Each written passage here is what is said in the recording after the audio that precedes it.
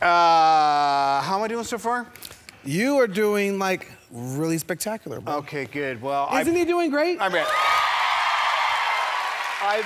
brought you in. Any good project has a closer. And I know that you are the best for bat and cleanup you could ever want. We met, it's been about 10 years now. We met back in 2007. Okay. No, 2008. 9? 2008. Oh, 8 wow. turning 9. Like this time, 2009. Isn't that wild? Yeah. And you're actually a producer on the show, and you have been an inspiration, and you're such a Renaissance man, and you're so committed to, I think, this thing of discovery.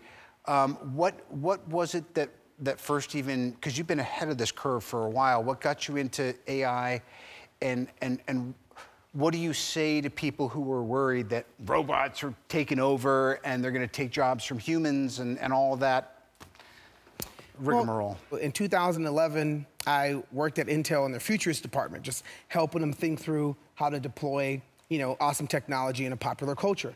And what got me into that is because a long time ago, my mom sent me on a bus from East Los Angeles. I'm from East LA, so all the people from East LA, ¿Qué onda? ¿Qué pasó? Yeah! And I got bussed out to Palisades. So I lived this, like, an hour and a half on the bus from East LA, one of the only black families in an all-Mexican neighborhood, to go to all-white school. And I went to Brentwood Science Magnet School, so I was around science and technology my whole life. And that's the reason I'm so fascinated about all things tech. But the awesome part about right now, and some people are concerned, is we are developing things that are gonna change humanity forever. Just like in late 1800s and 1920, society changed, right? If it wasn't for the lights and electricity, the world would be totally different. But imagine if you were like a candlestick maker or a lantern company for like 100 years. You were afraid of light bulbs. Because you're going to be put out of afraid business. of electricity. That's right. If this was 1920. You were afraid of airplanes. You were afraid of all that stuff. And yes, the light bulb, electricity, and the candlestick maker, it all rendered all those jobs obsolete. What we need to do, the focus that we need to be focused on right now is how do we get our American kids educated so they can compete. That's right. 10, 20 years from now.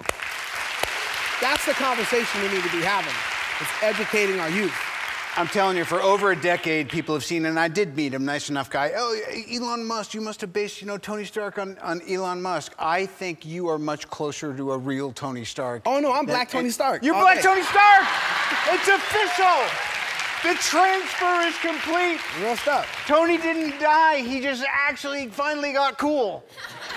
No, like I have, my companies, we created an amazing AI platform.